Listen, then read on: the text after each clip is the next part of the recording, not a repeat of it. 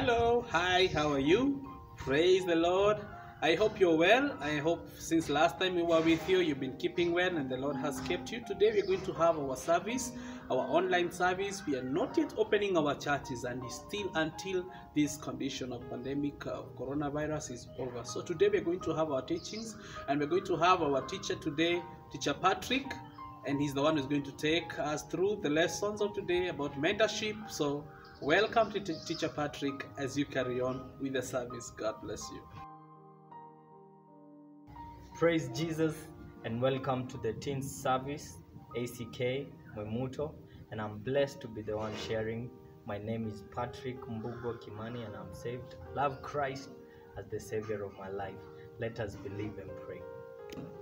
Almighty God, we thank you for this wonderful day that you've made, that we may rejoice and be glad in it.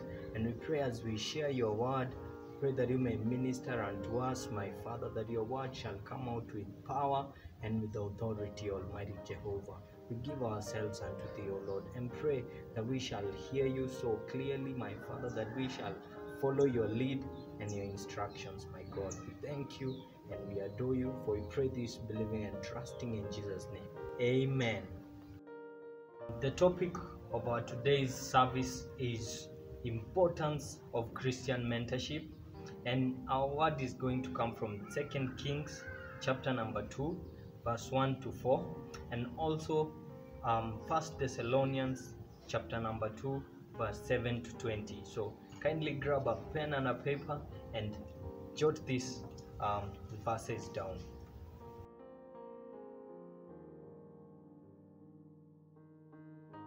We will begin by defining what mentorship is. And mentorship is a relationship in which a more experienced or knowledgeable person guides or helps a less experienced or knowledgeable person.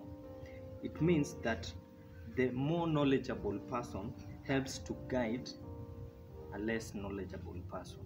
And in the Bible, we have had examples of where an experienced person guided a less experienced person.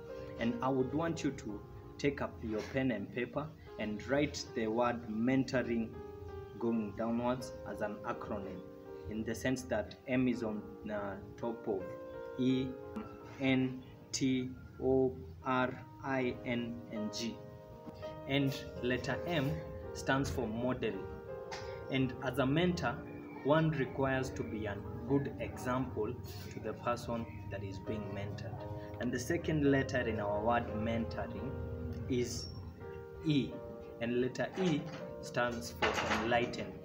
Enlighten means where the mentor gives wisdom to the mentee or enlightens the mentee.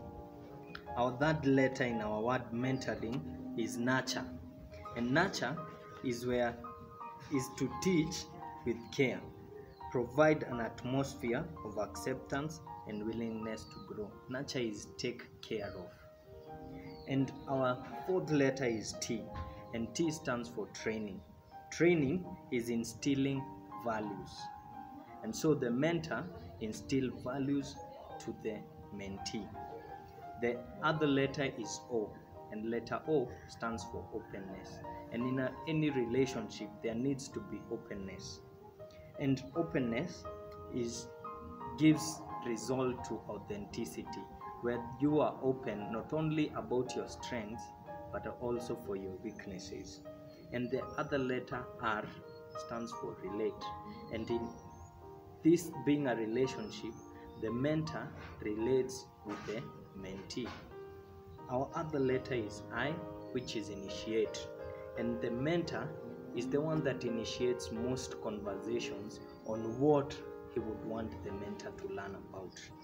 Our other letter is N, and N means notice, and the mentor notices the needs of the mentee and places where he would need to be strengthened, to be equipped for in this example in our Christian life.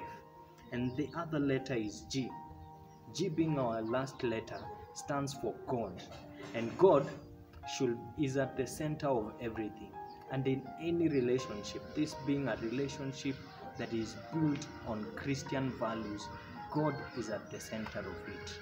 And to put it in context, in our reading, the example of Elijah and Elisha is very strong. And Elijah was one of the greatest prophets in the Old Testament. And the one wish that Elisha had when Elijah was taken up is that he will have a double portion of the spirit that Elijah had. And we have seen that the miracles that Elisha performed were greater than what Elijah did. And this is one example of how strong mentorship relationships are. The other example is of Paul, and Paul mentored Timothy and Titus. And with Timothy, they authored the books of 2 Corinthians, Philippians, Colossians, Thessalonians, and Philemon. And Titus authored the book of Titus. And we can see how strong the mentorship relationships are. And the one lesson that we can get from today is that it is important for us to have people in our life that we can look to, people that can mentor us and hold our hand through our Christian walk. And today, I want to leave you with a memory verse. And our memory verse is very easy. It comes from the book of 1 Corinthians, chapter number 11, verse number 1. And Paul said, "Be imitators of me as I imitate Christ." May the Lord bless you and do you good. Amen. I hope you've been blessed by today's lesson. Kindly stay safe, stay at home, wash your hands and sanitize, and do not forget to carry your mask when you're stepping out. God bless you. Bye-bye.